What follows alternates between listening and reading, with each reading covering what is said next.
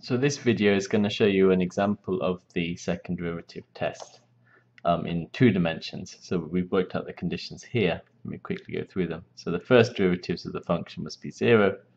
This combination of second derivatives must be negative. And then finally the second derivative with respect to x is positive for a minimum or negative for a maximum. Okay, so you could also consider here the second derivative with respect to y. It doesn't matter for this third condition. Okay, so I'm just going to do one example because as you'll see as we work it out, the calculation is much longer than in the one-dimensional case. So even one example is probably going to take me 10 minutes or so. So let me go through it.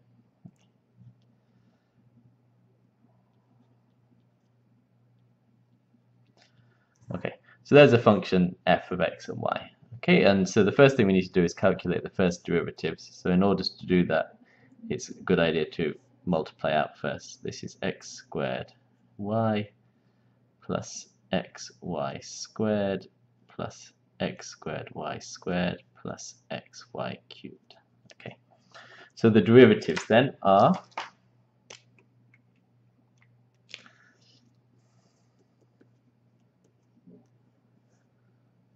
df by dx is 2xy plus y squared plus 2xy squared plus y cubed, and df by dy is x squared plus 2xy plus 2x squared y plus 3xy squared. Okay, so there are the derivatives. So now we need to find out when are these things equal to 0, right? So in order to do that, let's start with the x one. Okay. So df by dx is here, so I can take 2x out of these two terms. So I get 2x y plus y squared, and then I can take y squared out of these two terms. So then I get, well, okay, let me do that next. Y plus y cubed. So you can write this as 2x times y times 1 plus y, and you can write this as y squared times 1 plus y. So you see that that nicely factorizes as y times 2x plus y times 1 plus y. Okay, this y squared and y 2xy. Okay, so therefore df by dx equals 0 means that one of these three things equals 0. So either y is equal to 0, so I'll call this one number 1, or y is equal to minus 2x, so I'll call this one number 2, or y is equal to minus 1, so I'll call this one number 3. So these are the conditions on the x derivative being 0. Now we need to look at the y derivative in these three cases. Okay. So number 1. So in number 1, df by dy, if y is 0, 0, 0, 0, this is just equal to x squared. Okay. So in order for this to be equal to 0, you must have x equals 0. So one solution you get then is x equals 0, y equals 0. That's one solution to the equation. Okay. So the second option was this one, y is minus 2x. So then df by dy. If y is minus 2x, then here I get x squared minus 4x squared minus 4x cubed plus 12x cubed. So this is equal to minus 3x squared plus 8x cubed, which you can write as x squared times 8x minus 3. Okay, so in order for this to be equal to 0, you must have x equals 0 or x equals 3/8. Okay, So x equals 0 again gives you the point 0, 0, right? Because in this case y is minus 2x. So that just gives you that one again. X equals 3/8 gives you the point x is 3/8. Sorry. X is 3/8. Y is minus 2x. So y is minus 3/4. So that's another one. And then finally the case y is equal to minus 1. So if y is equal to minus 1, then df by dy is x squared minus 2x squared plus 3x, which is minus x squared plus x, which is minus x minus 1. Okay. So in order for that to be equal to 0, you have that x equals 0 or x equals 1. Okay, so x equals 0 gives me the point 0 minus 1. X equals 1 gives me the point 1 minus 1.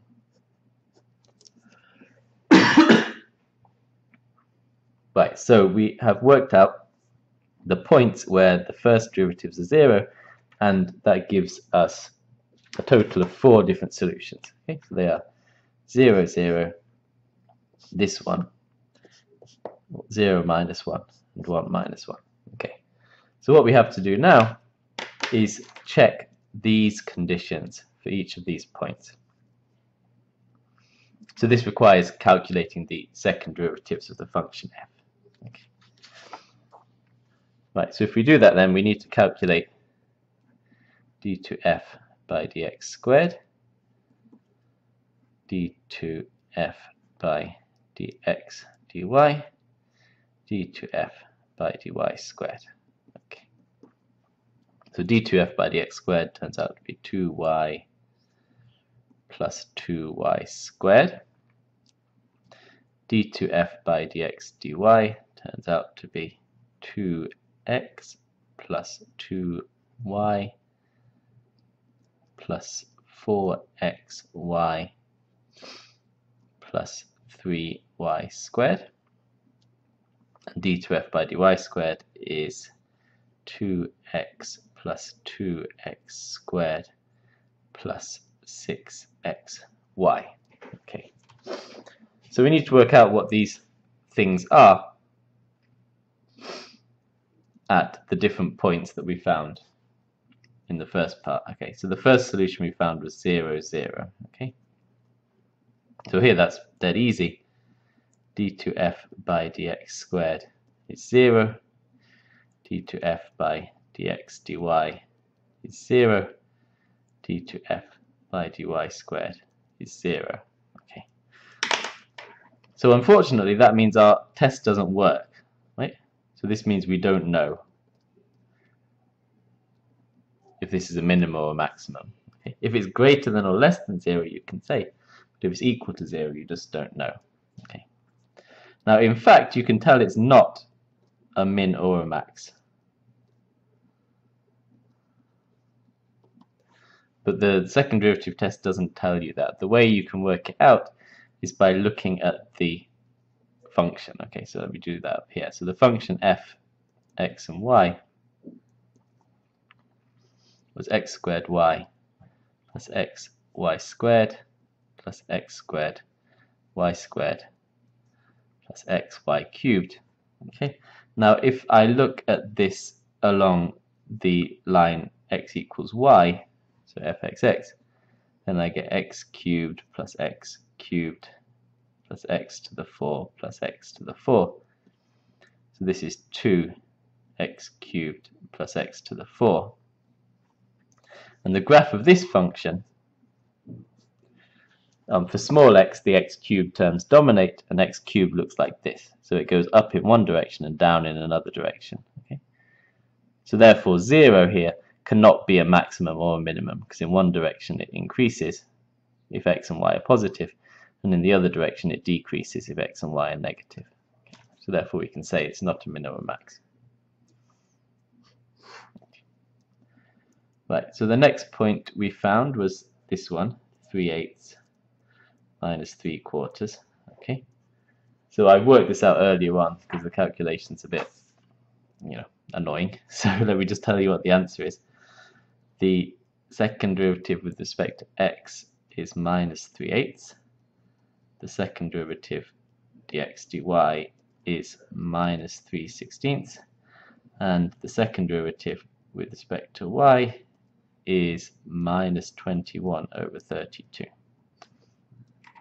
Okay, so what does this tell you?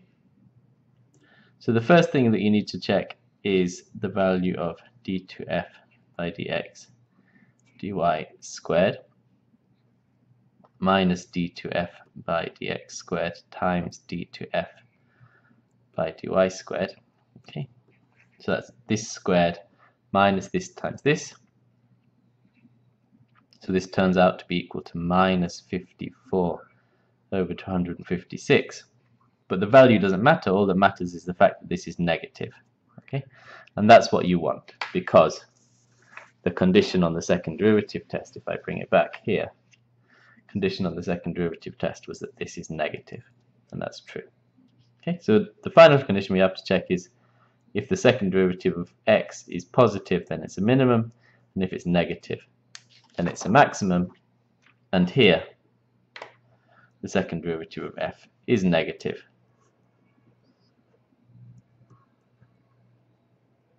And this tells you that this is a maximum. Okay, so this point is a local maximum of the function. Right, so we have to do the same calculation for the remaining points. Let me see if I can fit it on here. So the next point was 0, minus 1. Okay. So this gives you the following values.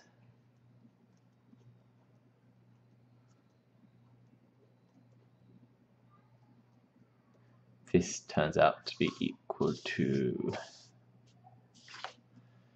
0. This turns out to be equal to 1. And this turns out to be equal to 0. So what does this tell you? The condition on the combination of second derivatives is not true. Right? Dx squared d2f by dy squared, this is equal to 1, which is not less than 0. Okay? The condition, the requirement was that this should be less than 0, but it's not, it's equal to 1. Okay, so that means that the second derivative test fails, and this means that it's not a min or a max. So like the first one, this is not a min or a max. That means in some directions it will go up, and in the other directions it will go down. Okay, and the final point, 1 minus 1, d2f by dx squared, d2f by dx dy, f by dy squared. So in this case, this is 0, this is minus 1, and this is minus 2. So what does this mean? Again, the condition on the second derivatives is not made. Okay, so this squared minus d2f by dx squared, d2f by dy squared. Okay, this is 0, and this is 1, which again is not less than 0, which means that this point is not a min or a max. Okay, so out of the 4 points where the function is flat, the first derivatives are 0, 3 of them are not minimums or maximums, and the fourth remaining one, this one, is a maximum. Okay. So you might think that the choice of this function was a bit strange, that 3 of these points are not mixed minimums or maximums. But in fact, in 2 dimensions, it turns out you're much more likely to get one of these points, where it's neither a minimum or a maximum, than you are to get one where it's a maximum or minimum. And the reason is there are many different ways for the function to have 0 first derivatives in 2 dimensions. So I plotted some functions on the computer here just to talk about them. So these are 4 functions where there is a point where the first derivatives are 0, right? Here, at the bottom down here, in the middle here, and at the point here as well. Okay. So the first two are your standard. This is a maximum, this is a minimum. Okay, so no surprises there. But most common in 2 dimensions is what's known as a saddle point. So a saddle point is where in some directions it will go up like this, and in other directions it will go down like that. So this is neither a maximum or a minimum, and it's called a saddle point. Okay, and here's another example of a saddle point. So because in 2 dimensions the condition on the maximum is quite strict, right? It has to be a maximum in every direction you go.